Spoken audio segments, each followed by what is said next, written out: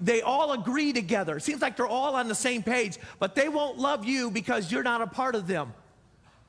You're not a part of them. He said, but understand this, they hated me first before they hated you, so they'll hate you without a cause as well. And so we learn from him. And then chapter 16, we receive from him. He talked about sending the Holy Spirit.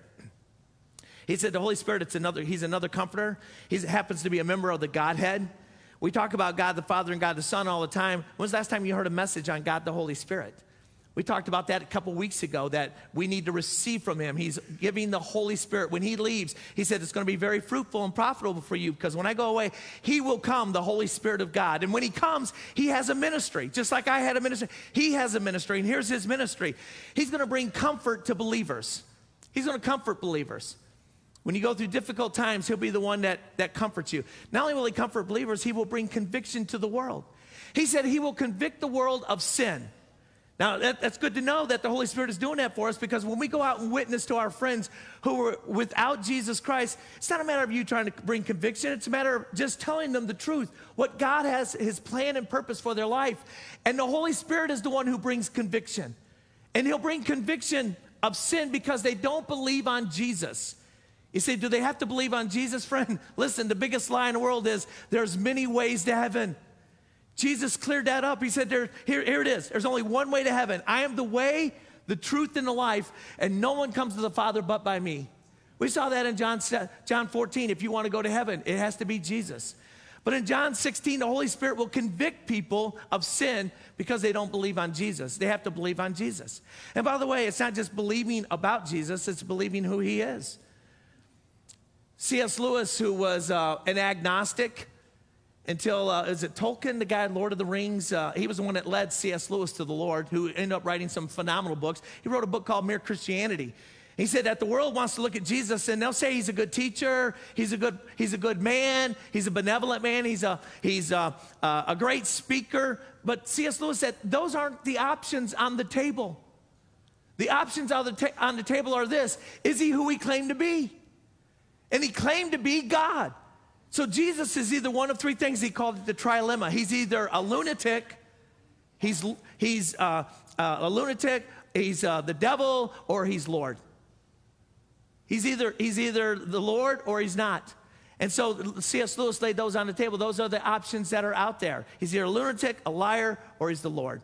And friends, Jesus Christ is Lord, and the Holy Spirit will convict people of that there's only one way to heaven, is through Jesus Christ. Not only will he convict them of sin because they don't believe on Jesus, he will convict them of righteousness because he says, I go to my Father and you see me no more. Jesus was talking about not only the resurrection, but the ascension. And so he says he will convict them of that. And not only that, he will convict them of judgment. Why? Because the prince of this world has already been judged. In essence, if God didn't spare Satan, who was a created angel, he will not spare those who reject the claims of Jesus Christ. And the Holy Spirit's role is to convict people and bring them to Jesus Christ. We saw that. Last week we looked at examine with Jesus, how we need to examine our own selves. We took the Lord's Supper here a few weeks ago and just kind of looked at where we're at in the faith. And when you look at examining your own self, we saw that you can be a part of the group and not be a part of the family. You see, that was what Judas was. Think about it. Judas was a part of the group. Matter of fact, he was the keeper of the bag. He was the treasurer. You don't just put anybody to be the treasurer, you put the most trusted person. And to them, it was all about Judas. Matter of fact, Judas was the only one that was from Jerusalem. The rest of them were from up north, from Galilee, right? And so when it came time to pick the right person, they said, he fits the description. He's the most, trusted. He's who we want. And they made Judas their treasurer. And we learned a lesson last week that you can be a part of the group and not be a part of the family. Judas was a part of the group. He just never was a part of the family. Peter, we learned something about Peter as well. We saw that Peter thought it was what he could do for Jesus that mattered. Remember, he told Jesus he would never deny him. And I really believe he meant that with all his heart. So much so that in the garden when they tried to arrest Jesus, what did Peter do? I mean, he took a sword. Is he a warrior? No. Peter's a fisherman, right? He's a fisherman. What's he doing with the sword? Because he promised he would be there by Jesus. He would die for him. And he goes after this other soldier, and he takes a swing at him, and he cuts his ear off. He said, that's pretty good marksmanship right there. I don't think he was going for his ear. I think he's just a lousy swordsman. I think he was going for his head. And remember what Jesus said? He stopped, said, Peter, put the sword away. We're not going to do it that way. He takes the man's ear, and he puts it right back on him, right? He puts it right back on him. He heals him. I wonder if Jesus said, can you hear me now? Later on, that would come up when Peter was around the fire, keeping warm. That you cut my cousin's ear off, and they point an accusation at him, and Peter denied the Lord just like Jesus said he would. But before we point our finger at Judas and at Peter, I think we all got to examine our own lives. It's like the old song said, it's not my brother nor my sister, but it's me, O Lord, standing in the need of prayer. Where are you at in your Christian walk in faith? It's not a matter of what you can do for Jesus. It's a matter of understanding what Jesus has done for you. That makes all the difference in the world. It makes all the difference in the world. And so today what we want to do is we want to look at him. Why would they hate him? Why would they put him on a cross to suffer and die? And we're going to get the answer here in John chapter 18 and 19. Look at him. Look at him. In John chapter 18, I want you to notice what it says in verse 12. It says, then the detachment of troops and the captain of the officers of the Jews arrested Jesus and bound him. And they led him away to Annas first, for he was the father-in-law of Caiaphas, who was high priest that year. Now it was Caiaphas who advised the Jews that it was expedient that one man should die for the people. First of all, I want to talk about what the priest said. When he looked at Jesus, here's what he said about Jesus. What the priest said. And in here you see, and I want you to kind of put a star. I don't know if you write in your Bible, but put a little asterisk by verse 14. We're going to come back to that. I want you to hold that thought. That thought that Caiaphas said he doesn't realize is going to fulfill Scripture. We're going to come back to that in just a little bit. But I want you to remember that thought. He says, it is expedient that one man should die for the people. So we see what the priest said to the people. What the priest said to the people. Not only did he think it was expedient that one man should die, but you know what they accused Jesus of when they took him before Herod and before Pilate and before the council? Before they did that, they would have to get together, and what were we going to lay charges about against him? Well, first of all, they called him a blasphemer. They called him that's about the worst you could call somebody in the Jewish faith. He is a blasphemer. When did Jesus blaspheme? Well, you go back to John chapter 8, verse 58, Jesus said, before Abraham was, I am. I am. When he said that, they knew what he was saying. He was claiming to be God. In the Old Testament, Moses went before a burning bush, and a burning bush was calling him and saying to go to Egypt. Tell Pharaoh, let my people go. And Moses said, what's your name? Who shall I say sent me? And the bush said, I am that I am. You say I am has sent me. So here, Jesus stands up and says, before Abraham was, I am. They recognize that he's blaspheming. He claims to be God. He did again in John chapter 10. He said, I and the Father are one. And as soon as he said that, they picked up stones to stone him. And he said, well, for what good work have I done you're going to stone me? They said, not because of your works, but because of your words. You claim to be God. And yeah, he did. He did. And in here they accused him of blasphemy. Not only did they accuse him of being a blasphemer, they accused him of being a criminal. They accused him of being a criminal. Look what it says in verse 29. It says, then Pilate went to them and said, what accusation do you bring against this man? They answered and said to him, if he were not an evildoer, someone who did evil, we would not have delivered him to you. So what were Jesus's crimes? What did he do? When you study about Jesus and look at the Gospels, he healed a lot of people, didn't he? Healed a lot of people. Healed the lame. He healed the leper. He took the blind man, gave him vision. Matter of fact, he even raised people from the dead. How about that? That's pretty evil, isn't it?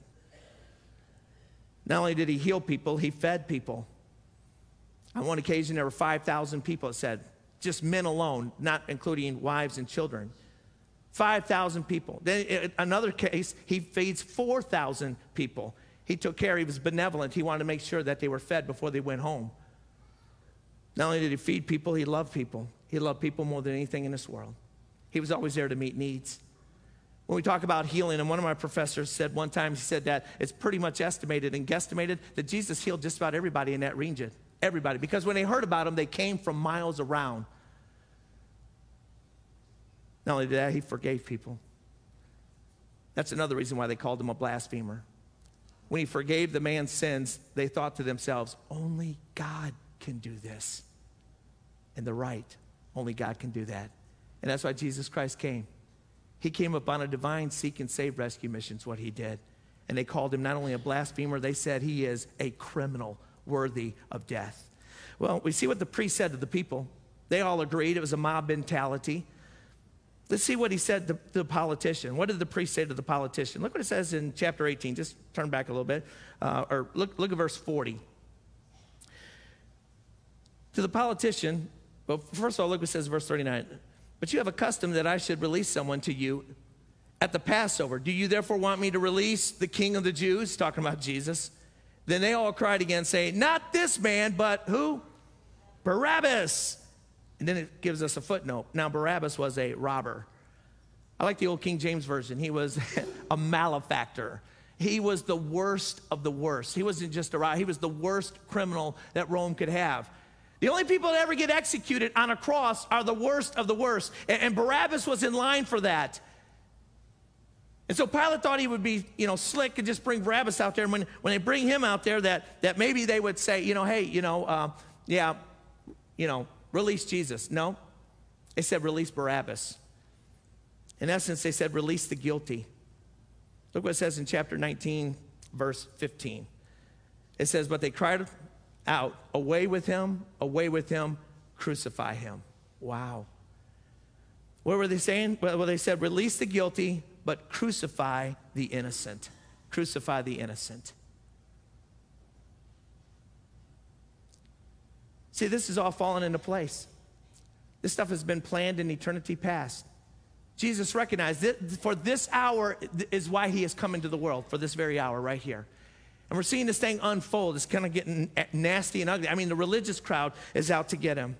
We see what he said to the people, and we see what the priest said to the politician. How about this? What the politician said? I think we'd all like to hear what the politician said. Amen? Can I get an amen? What do politicians say? Politicians say what you want to hear. That's what they say, right?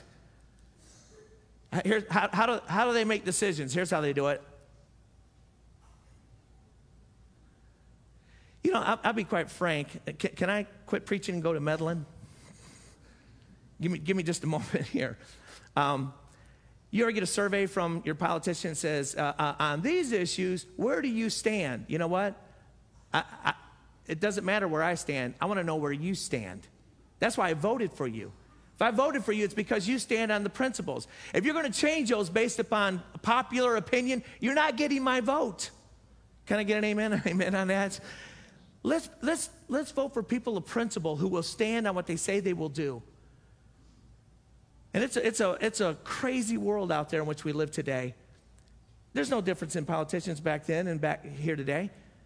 Pilate wanted to hear what the crowd thought. And so it's kind of interesting. As he was talking to the crowd, look at what it says, chapter 18. Look what it says in verse 39. It said, but you have a custom that I should release someone to you at the Passover. Do you therefore want me to release to you the king of the Jews? And they said, no, we want Barabbas. Crucify Jesus. Crucify Jesus. Well, look what he says in verse 38. Pilate said to him, what is truth? Him and Jesus are having a dialogue back and forth. And when he had said this, he went out again to the Jews and said to them, I find no fault in him. Look what it says in chapter 19, verse 4. Pilate then went again unto them and said, behold, I'm bringing him out to you that you may know that I find no fault in him. Twice. Third time, look at verse 6. Therefore, when the chief priests and the officers saw him, they cried out, saying, crucify him, crucify him. Pilate said to them, you take him and crucify him, for I find no fault in him. No fault in him. Can he be any more clear? He found no fault in Jesus. All he saw was a bunch of trumped up charges. Jesus claimed to be a king, or he claimed to be God. And to them, that was trumped up charges. So he said, I find no fault in him. Not only did he find no fault in him, he found no cause. Look what it says in verse 7 of chapter 19. Verse 7.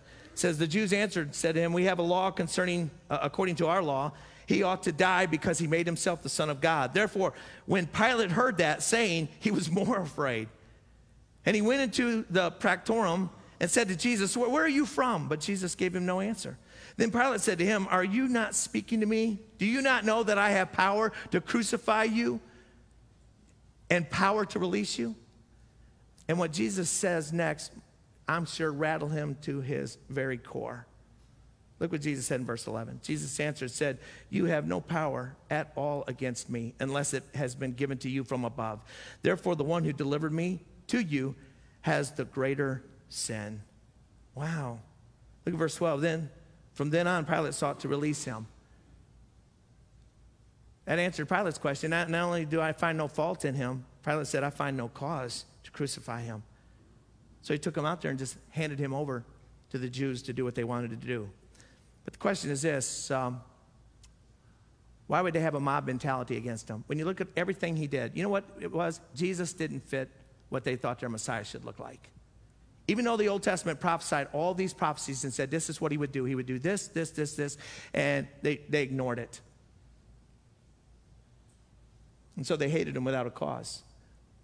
Matter of fact, it's interesting, when he started doing miracles and started preaching messages, it was at that point in Matthew 12 that it says that they sought and talked to themselves on how they might destroy him, how they might kill him, get rid of him. And so this was a plot that was going on for quite a while. Well, we see what the priest said and we see what the politician said, but probably what's more important than anything else is, what did the prophecy say? Say, what did the prophecy say? Yeah. Friend, let me say something. This is what sets this book apart from every other book that's out there. Prophecies. You can read the Quran. You can read the Pearl of Great Price. You can read any religious book out there that you feel is Grimm's fairy tales, whatever inspires you. But this is what sets this book apart from all the other books. It's fulfilled prophecy. You're watching it right here in this passage in John 18 and 19. There's prophecy after prophecy after prophecy that is being fulfilled in this very chapter right here. And this is what sets the Bible apart from every other book. So what we want to do is, not only do we want to see what the priest said and what the politician said, but what do the prophecies say? Why was Jesus crucified? Why was Jesus crucified? Well, let's talk about the prophecies about Jesus. The prophecies about Jesus. Look what it says in chapter 18. Chapter 18, just turn back a page, verse 31.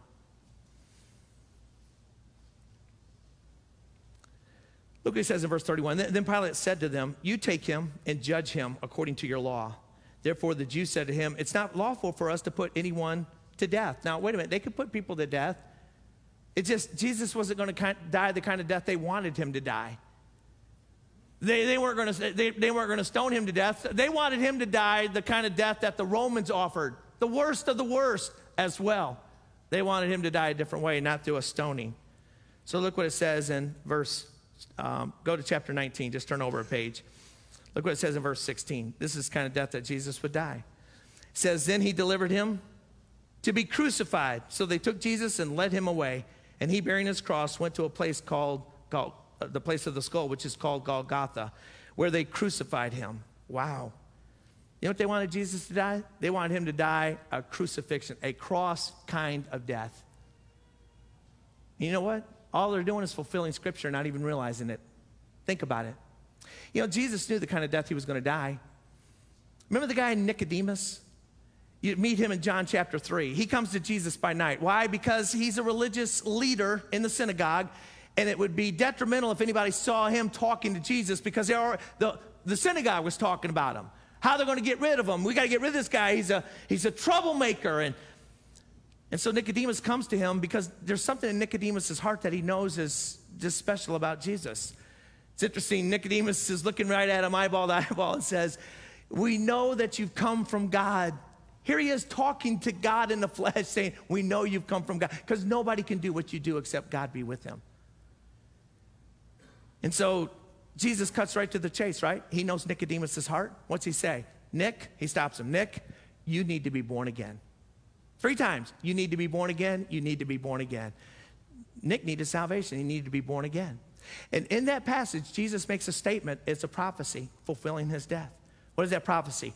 In John chapter 3, verse 14, he says this, as Moses lifted up the serpent in the wilderness, so also must the Son of Man be lifted up, that whosoever believeth in him should not perish, but have everlasting life. Oh, you recognize that verse. Yeah, it's right there, right before John 3:16, for God so loved the world, that he gave his only begotten Son, that whosoever believeth in him should not perish, but have everlasting life. He was fulfilling a prophecy. Jesus said that he would die being lifted up, just like Moses lifted up the serpent in the wilderness. And so we see that Jesus would die being lifted up. He would die a cross kind of death. Not only that, he would be numbered with the criminals. Look what it says in verse 18, where they crucified him and two others with him, one on either side and Jesus in the center. Do you know that that was a fulfillment of Scripture as well? That was a fulfillment of Scripture as well, that he would be crucified with the criminals, one on each side. It says in Isaiah 53, verse 12, and he was numbered with the transgressors. The transgressors are the worst of the worst. Who would have thought that the Messiah would die with the worst of the worst? Well, Isaiah prophesied that 700 years before Jesus even arrived on the scene. Not only would he die being lifted up, but he would be numbered with the criminals. He would be numbered with the criminals. It's interesting that verse in Isaiah 53 says that, and he would be numbered with the transgressors. It goes on and says this, makes this statement, and he made intercession for the transgressors. I don't want you to miss this, because when Jesus died on the cross, and the transgressors, the malefactors, the robbers, the worst of the worst, they were blaspheming on Jesus as well. They were making fun of him, both of them. But it's kind of interesting as the day went on, and they're both saying things back and forth, and one guy says, and Jesus says, "Say, you're the Messiah, right?" He said, "Well, then save yourself and save us too." Basically, if there's going to be an uprising, let's do this. Well, he wasn't doing it. Let's do this, right? He's got his hands there. If there's going to be an uprising, let's do this. And it's kind of interesting because all of a sudden the other guy's been watching, he's been listening, and all he hears is Jesus say, "Father, forgive them, for they know not what they do." Wow. This guy's asking for forgiveness. And I'm sure just about everybody in the crowd had heard about Jesus. They'd heard stories about Jesus. This guy was no different. Maybe he heard a sermon by Jesus and kind of laughed it off, a big joke, and saying, and here he is being crucified, and he's asking for forgiveness. And the one guy on the other side keeps railing on him. He keeps blaspheming him. And then finally the other guy goes, "Hey, shut up. Do you not fear God?" It's like, wait a minute, what's this guy, what's he doing? He didn't fear Rome, but this guy feared God. And remember what he said to Jesus? As Jesus was on the cross, he says, "Lord, remember me when you come into your kingdom." Now don't miss this. When he made that statement, Lord, it's kind of interesting. The Bible says in 1 Corinthians 12 that nobody can call Jesus Lord except it be by the Spirit of God. Matthew, when they're arguing in chapter 22, going back and forth and dealing with, when Jesus said, "One of you will betray me," it says all the disciples said, "Lord, is it I? Lord, is it I? Lord, is it I?" And he came to Judas and he said, "Rabbi, is it I?" See, Judas was a part of the group. He wasn't a part of the family. Jesus was not Lord of his life. But it's interesting, this thief on the cross, and what I'm going to say right now may sound a little harsh, but I'll be just quite frank.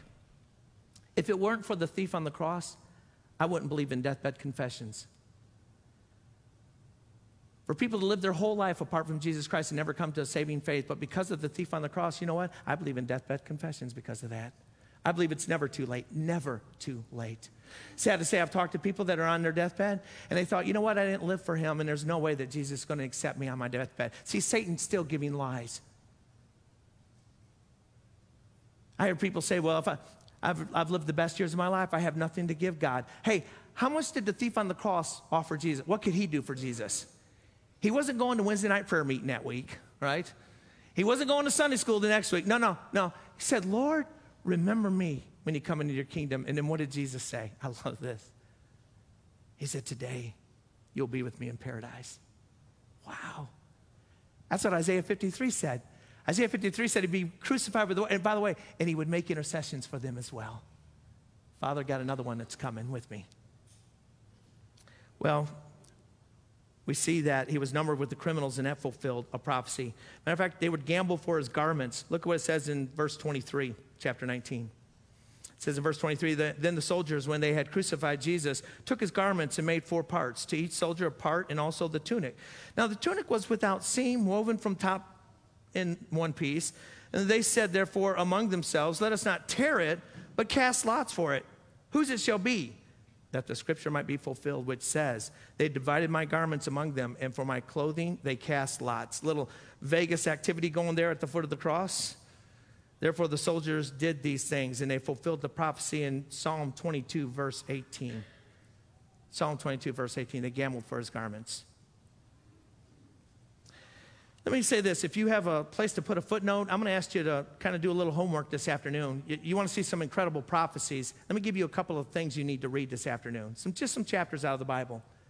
I'm just kind of quoting from these back and forth. But you need to go to Psalm 22 and just read the whole chapter.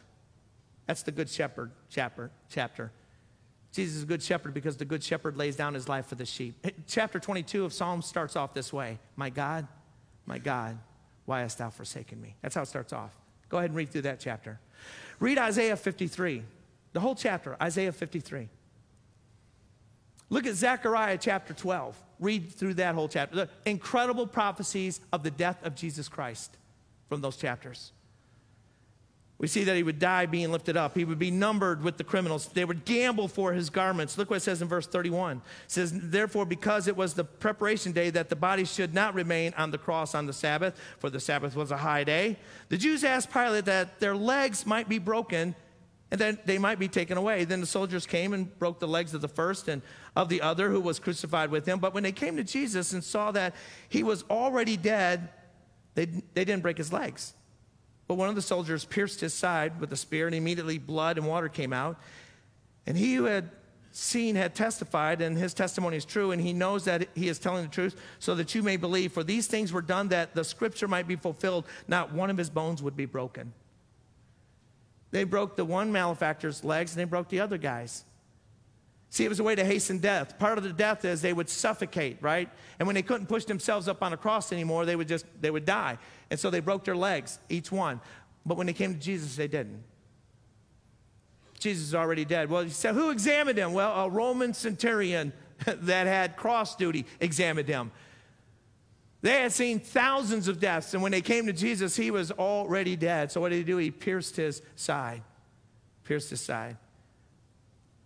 Psalm 34:20 says he guards all his bones and not a one of them is broken. It was fulfilling scripture. That's what he said.